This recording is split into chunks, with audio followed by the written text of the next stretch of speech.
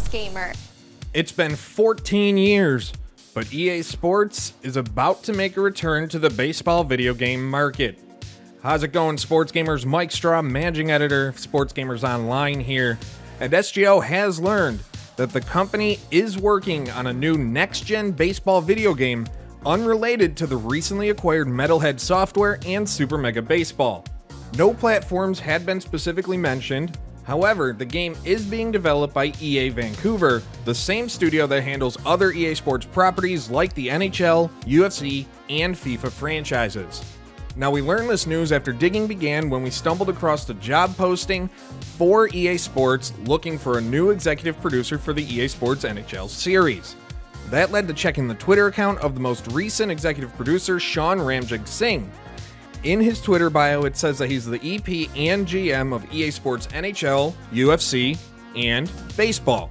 Naturally, we immediately reached out to sources at EA to ask if this had anything to do at all with the next Super Mega Baseball installment. Almost instantly, we received a no reply. That led to more questions. What engine would the game be on? When is it coming? And what type of licensing will it have, among others?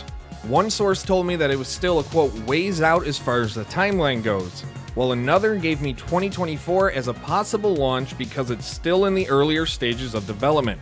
A lot of things are still in the planning stages, we were told, and there's a lot more to be decided before things really start moving forward.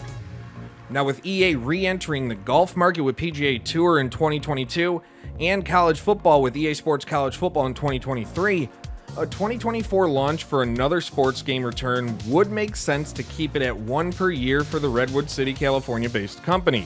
One source said that EA has seen the interest and demand grow, and they know the market is there to capitalize on. Now, as far as licensing is concerned, everyone I spoke to had the assumption that MLB will be a part of the game.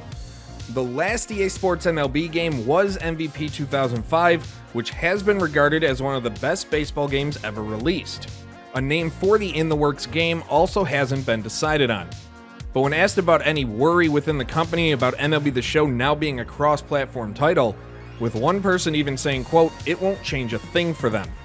Now, nothing was told to us about an official announcement being imminent from the company, and with the release being likely 3 years away, it's still at least another year or so from any public hype coming.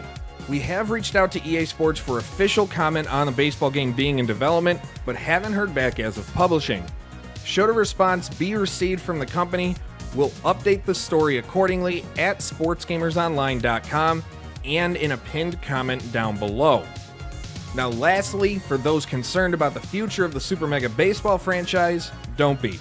We've been told multiple times that EA has major plans for the series, including working on ideas about possible spin-offs. Metalhead Software is being given the same treatment as fellow recent acquisition Codemasters, as EA is allowing them to manage everything largely on their own with the backing of the company. But sports gamers, that's all we know right now, and now it's time to pass the questions off to you. What do you think about EA Sports getting back into baseball video games? Let us know in the comment section below and leave a like on this video, and be sure to subscribe to Sports Gamers Online and hit that bell to be notified whenever a new video goes live, and as always, visit our website at sportsgamersonline.com.